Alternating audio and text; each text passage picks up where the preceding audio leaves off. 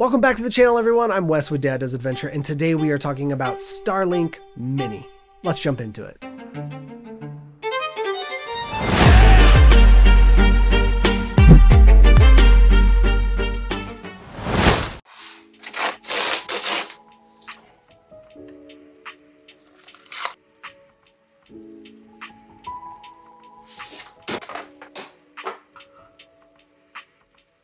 So when Starlink emailed me as a residential customer and offered me a discounted monthly service along with a discounted hardware to jump on the mini Starlink bandwagon, I absolutely jumped all over that. So before we get into what makes the Mini so cool and how I'm going to use it, let's talk briefly about SpaceX and the original launch of Starlink. Starlink was SpaceX's ambitious project to have high-speed, low-latency internet through satellite, and they did this through very low orbiting satellites.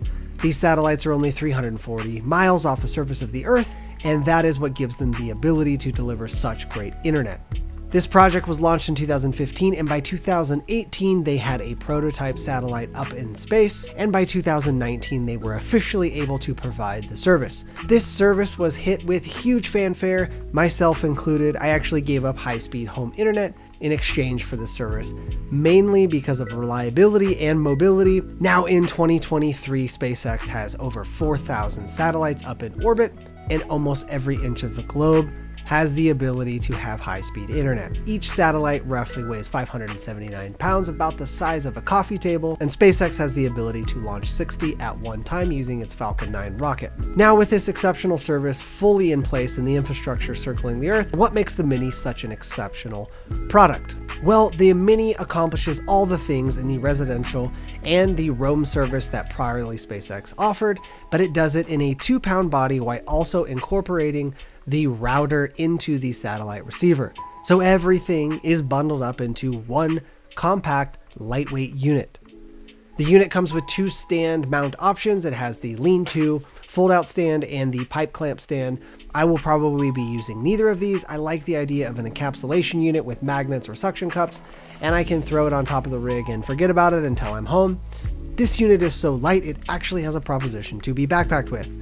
If you couple the 2-pound unit with a 1-pound power tool battery and a 1-pound power tool battery harness, you can, for 4 pounds and some change, have a few hours of high-speed internet. I don't think that this is something that's going to be used on a regular basis because that is a lot of weight in backpacking terms. However, for the novelty aspect alone, I think I'm going to try it at least a handful of times. So while backpacking, I take a Garmin satellite unit as well as my phone, and I'm usually navigating off of AllTrails on my phone with a backup being on my Garmin unit. I can make text messages via satellite through the inReach service, but if I took the Starlink Mini along with me, I would be able to do things like check emails, make a FaceTime call back to home, and do a detailed weather check. I don't think the pros outweigh, pun intended, the cons, but for pure novelty, I think that this would be a really fun option from time to time.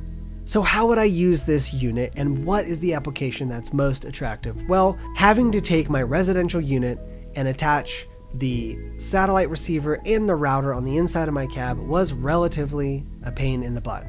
Now I can mount the residential stuff permanently at my home and have permanent satellite internet even when the power goes down, and I can take the Mini on the road in a very quick and easy method.